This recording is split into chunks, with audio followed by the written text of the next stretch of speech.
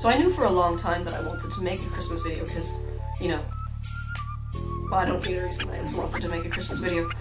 I had several ideas, one of which was a Christmas-themed magic trick that involved burning money.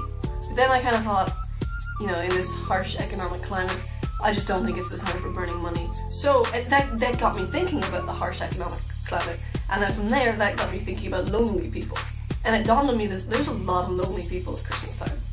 So I thought I'd give back a little this Christmas and make a video for all those lonely, sad people this Christmas.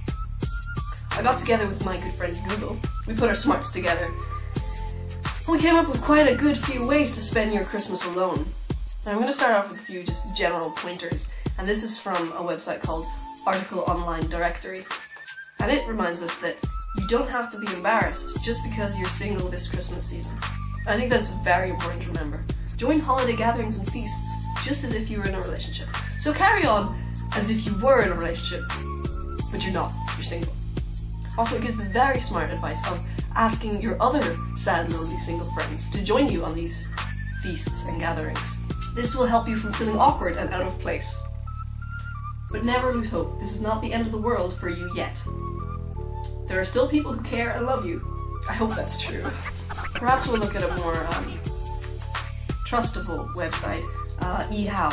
Basically, it's telling you all the ways you can do charity work, which I'm sure you're all aware of already. Go down to the local mission or soup kitchen. You can help cook, clean, serve. This is where it gets a little iffy. Or you can just spread the holiday spirit by pulling up a chair and talking to the homeless like they're human. Their words, not mine. I don't think lonely people can spread holiday spirit. Can they? Adopt a grandparent or two. Or take up with one of the younger residents. Don't forget the women's shelter. There's also hospitals. Or you get the idea. That's one way to be lonely at Christmas. Contact a friend who is spending the holiday alone. If you have other lonely friends, there's no good reason why you're alone unless you're a horrible person. You know, I'd really love to sit here and tell you how best to spend your Christmas alone, because I have many words of wisdom and amazing things to say, but I kind of have to go and spend Christmas with my family and friends right now. I just realized this video probably won't be up till tomorrow, which is St. Stephen's Day. But I've given you plenty of time to prepare for next year. There's dating websites. There's well, that is it really. Just dating websites. But on a serious note, you know, whether you're alone and miserable this Christmas, or alone and happy, or you know, maybe you're not alone at all. Just make it the best day of your life. You know, and who knows?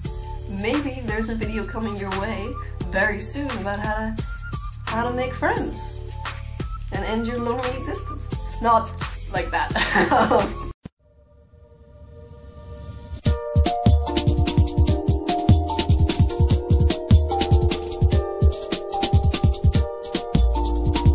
You could dig out some old Christmas cards from maybe a less lonely time of your life when people wanted to spend time with you, and just put them around the place.